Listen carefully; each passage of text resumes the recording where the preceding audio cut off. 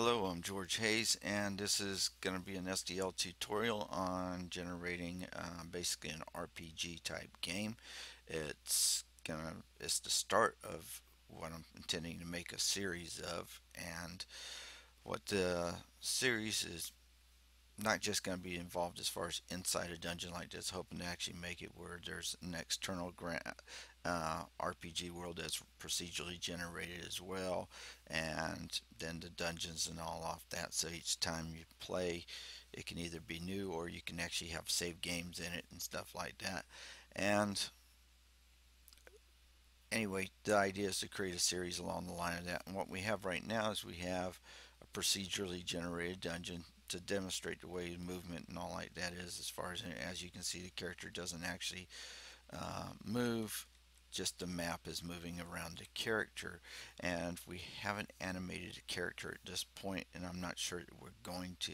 The idea is to get the primary, set of the game working to where it's at least fun to play and stuff like that, and maybe later on we'll add in animation and so forth. As far as that, animation as far as 2D, in my opinion, is kind of harder than animation when it comes to 3D, because for every animation in 2D you have to sit there and do it for every direction. So for example, if you're going to have directions the character can move, you have to like for the different corners and then left, right, up and down, you got 8 different animations you got to draw out for that.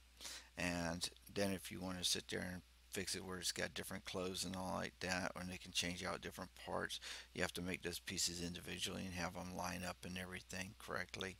And so there's a bit of work that goes on there. So we won't discuss that really anymore beyond this point. The idea today is on this topic is we're going to look at how this movement is done, and maybe a little bit of how the map is created.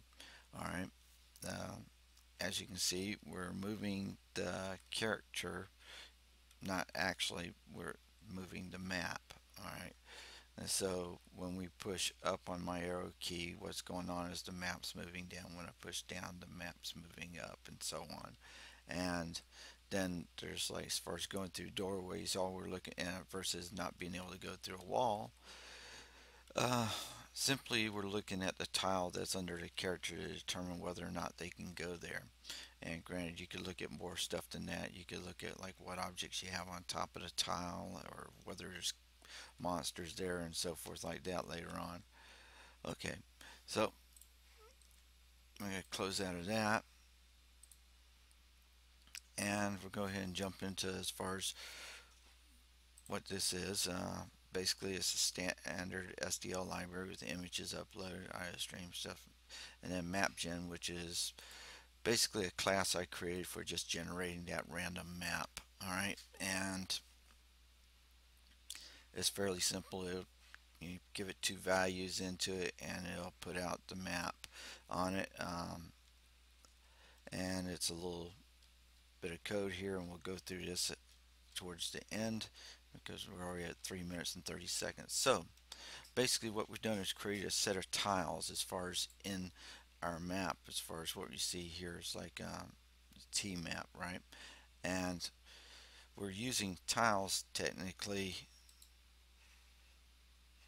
to sit there and look at that. And let's see if I can find it right now. Here we are.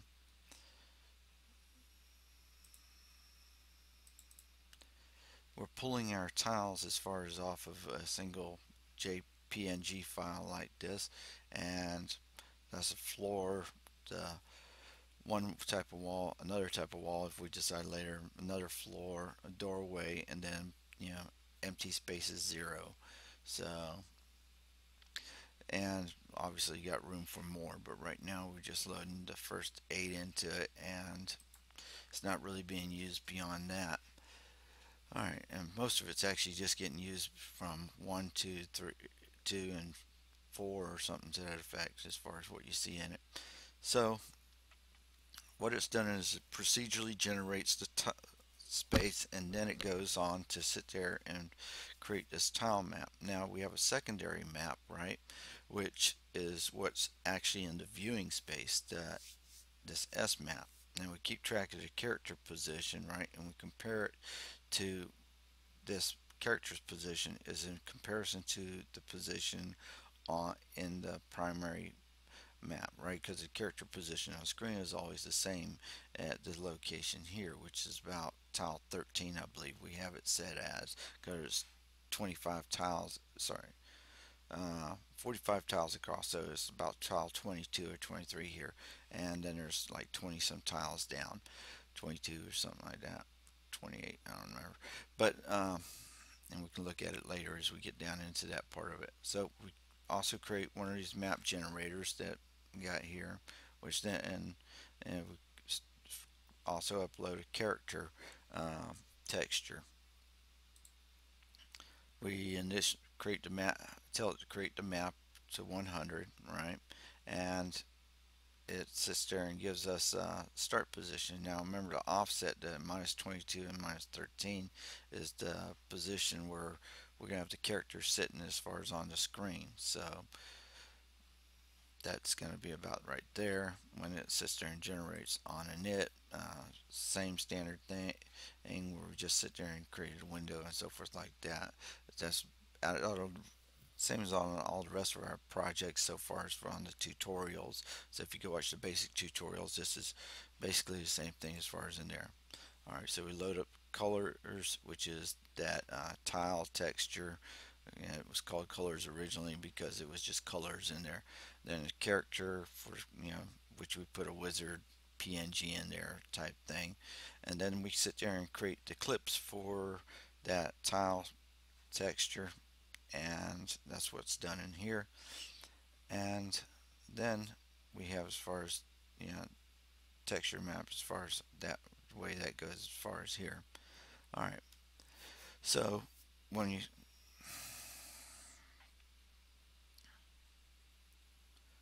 get tile CD, pause. Okay, so then anyway, down this location here, sorry about that. uh, this location, what it does is actually, because the in the map generator here, it's actually stored as far as the list as far as the tiles in it, and ends up copying it out of that list, all right, here and into the T map that is sitting right here for the texture map. All right, and then after that we can dispose of this if we choose to, or use it to run another map, create another map, either way. um, so at this point we sit there. It's got event handles as far as for the up key arrow, down key arrow, left and right. All right, so all that does is say the position is changed on it. Go on to on loop. All right, and so if we know if there's if movement's up, down, left, right, and the position's changed, that we need to make some changes. So what we're doing is we're going to shift, the character's position so that it's in comparison to the map. All right.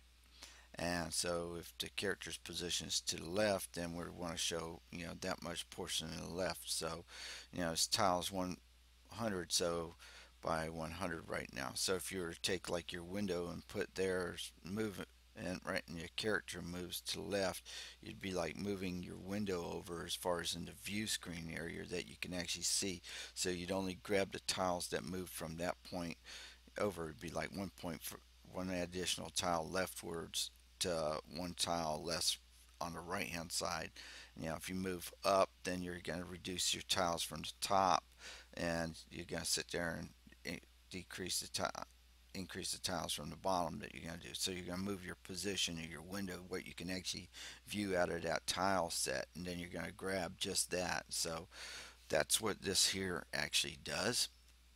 And any areas outside of the actual map area that end up in the view screens, because you can walk all the way over with the character to the left, we need to sit there and fill in with the black, and so that's what happens here. And so when it's outside of that positioning and stuff, that's how that's filled in.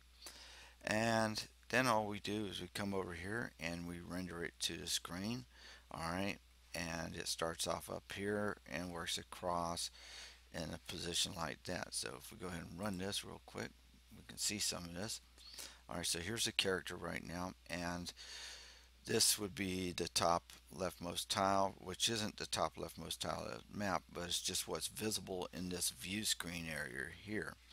Alright, and so when we move up like this, what we did is we decreased our distance from the top, right, and we actually are drawing one additional row of tiles here. Alright, and no longer drawing an extra row of tiles down here. So we just copied it from the other map into the T map, and that way we actually have it as far as for there.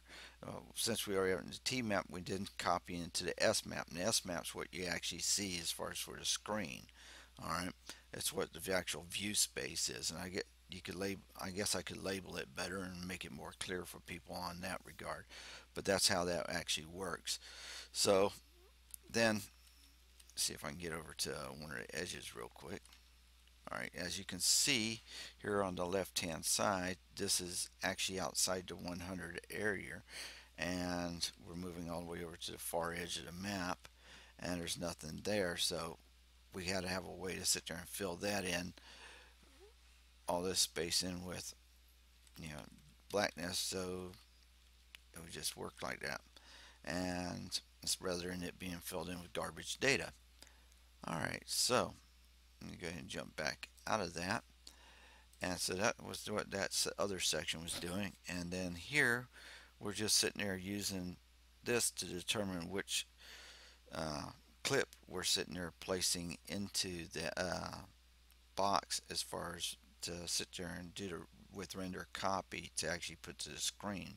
Alright, so all we've done as far as over in this section here is in this S map and all, you're going to see values like 0, 1, 2, 4, and so forth, right? Which is going to be just an indication of which clip, which, you know, in that clip resorts, tells you which, you know, portion of that image or which texture is going to be displayed. You know, so it's really a portion of a texture is being displayed here, and that's what's going on. And it's one thing nice about it is you only have to load up one particular image to sit there and get, you know, all the different textures. And you, in this case, it's not too bad. You can sit there and actually do very large images nowadays with PNG, so you can have quite a few textures and save a lot of load time in that regard. All right, so but you can also still do multiple textures as well. So that's all that's really doing as far as on that. And then as far as cleanup, it's just cleaning up the colors and characters and windows and stuff like that as far as on the textures and so forth. And it's all fairly basic and simple. Map gen, if you're interested, and I'll spend a few minutes right now on it. All right. Uh, function Basically, it has a start position where the character starts off at. It uses a random determination where that first room's going to be, as far as in the space that's given. All right, the width and height of the map, and then you have a double array, you know, 2D array as far as your tiles, and of course it's only going to be filled, like I said, the zeros, ones, and stuff like that, indicating wall, floor, door, so on. All right, so then as far as get tiles is how we retrieve the data back out of it. You know, we just run through the loop, copy them out, uh, get start X and start Y, pretty simple. And then as far as cleanup, now how that actually generates the map, if you're interested. All right, it starts off by drawing that first room with the 4 doors on it, right? And that's just manually input because it's the same every single time. All right, don't have to worry about that. The only thing that's not the same about it is the position of where it's going to be on the map, and it's limited from about 10 out to about 80. So you got a 10 up and down, so it's a gap on both sides of it. All right, now once you get past that issue as far as on there, then it has the 4 doors and so forth on it, and it starts the room gen, right? These room gen and goes through and will create the four random directions as far as distance, right? 0 to 1 off as far as that's closest to the door. That's on the door that it's being built at. So if it's being built from the left or north or east or south or west, that side's going to be 0, and the rest of them are going to be set as far as values. And it allows for more interesting room shapes and stuff like that to be created out of it. Then all it does is it sits there and draws the north wall, all right, then the south wall, all right. Let's see where we're at on this one. This little portion here is just for fixing broken doors, but here's your room gen, all right, and it creates this different north distance, south distance, east distance, west distance, like I was saying, right?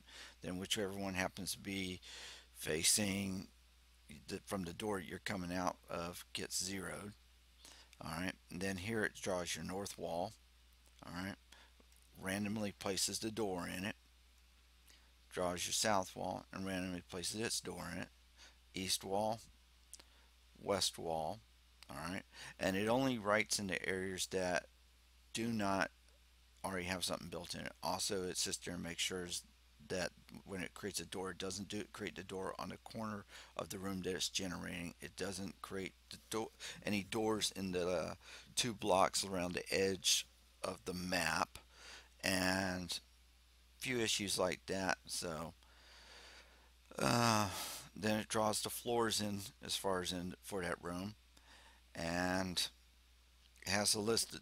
Takes the list of doors and then starts calling room gen for that each of those. All right, because as you're going through creating those doors, you're putting them into a list, and each time it sits there and and then it calls back that list and sits there and recreates it. It creates another room, so it does a reiteration for every door it does. So it branches out sort of like a tree if you think about it, and goes around in different directions. But it finally ends when it can't create any more doors, and so it just goes back through and stops at that point, and which actually happens pretty quick because as you can see, I can hit this button and it's done that fast, and that's a 100 by 100 room. All right, and I hope you enjoyed the video, and thanks for watching. You'll be able to download this actually off my website. It's This is just a beginning, and like I said, code's not perfect on this here, and there's some areas as far as in the map generator right now that you still will have a few spots you won't be able to get to, and there's rooms that are closed off, but it's not really one of those issues that's going to hurt for what we're doing. So thank you very much for watching. I hope you liked the video. Please subscribe, and look for me to post up more stuff as far as on this, and we'll be trying to improve it and go on to building an entire game on this and some other stuff as well. Thank you very much.